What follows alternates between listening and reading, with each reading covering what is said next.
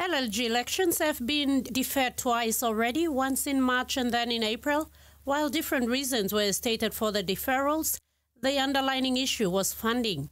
The Electoral Commissioner in March, while providing an update of LLG election preparations, stated that the Commission needed money to deliver elections. When elections were not conducted as scheduled in March, but deferred to April, sources inside the Office of the Electoral Commissioner confirmed that funding constraints have led to the deferral. When April came, it was further deferred to September.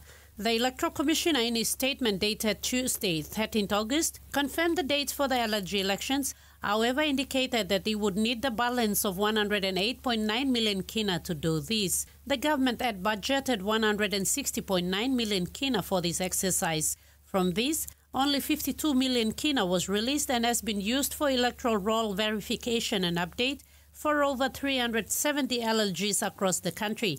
The outstanding 108.9 million kina is money that will be needed to conduct the elections. Electoral Commissioner Simon Sinai said the Interdepartmental Election Committee, or IDEC, met on August 12th and discussed a way forward for the LLG elections and the outstanding by-elections. The committee, comprising of lead agencies like the Department of PM and NEC, Finance, Treasury, Department of Justice and Attorney General, Police and Defense, agreed to look for the balance of the funding, which is 108.9 million kina required to conduct the LLG elections. Meantime, Sinai said for the pending by-elections for the open seats of Paela-Pogra, Day Council, Aitapelumi and Usinobundi, the Commission needs to look for funding to conduct these by-elections as early as next year. Ruth Rungola, TV1 News.